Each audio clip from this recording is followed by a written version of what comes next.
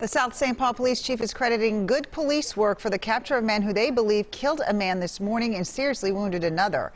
It happened in South St. Paul on 17th Avenue. Susan Elizabeth Littlefield has more on the city's second homicide of the year.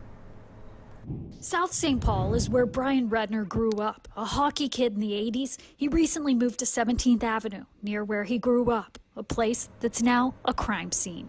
It's been a weird morning. I'm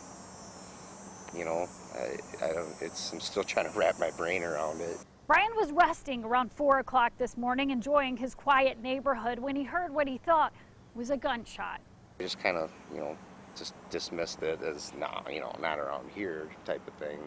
And then I heard like 3 or 4 more shots, and those were closer. Brian says when he looked out the window, he saw the suspected shooter run quickly down the street.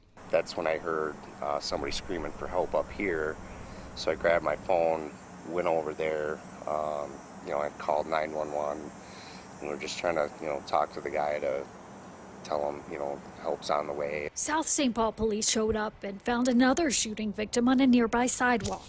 It's a very chaotic scene, and obviously you got victims there, and then you're also trying to locate a suspect, so it's a lot to handle for a smaller department like ours.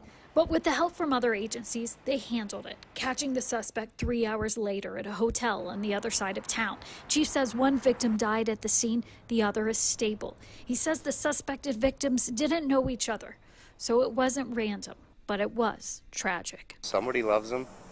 Yeah, somebody's, going to be, fatherless, sonless, something. It's just, I don't know, it doesn't make any sense. In South St. Paul, Susan Elizabeth Littlefield, WCCO 4 News.